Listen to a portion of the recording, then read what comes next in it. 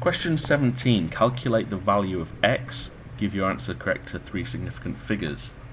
I've got a right angle triangle again, but this time I've got an angle and only one side, so it means it's going to be a trigonometry question. As soon as you identify something as trigonometry, you're going to be going for SOHCAHTOA, depending on how you were taught. SOHCAHTOA, just write it down. It helps to organise which of these rules are we going to have to use, sine, cosine or tangent. So what do we know? We know the long side, the side opposite the right angle, so that's the hypotenuse.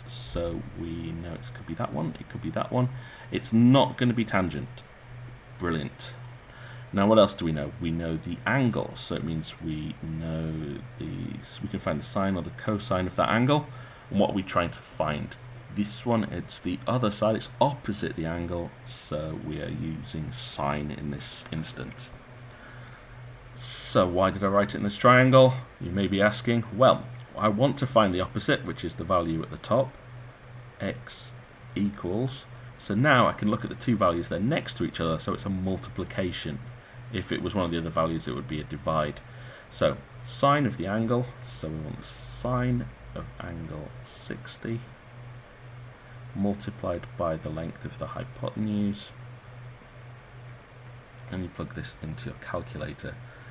This is the first time I've had to do this on a computer scientific calculator. So sine of 60, and we're going to multiply that by 32, which gives me an answer of 27.71281.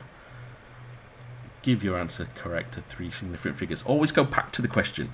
It says give your answer to three significant figures, so whatever number you've written down, make sure it's to the correct level of accuracy. 27.7 stays as it is because the number after it is less than 5.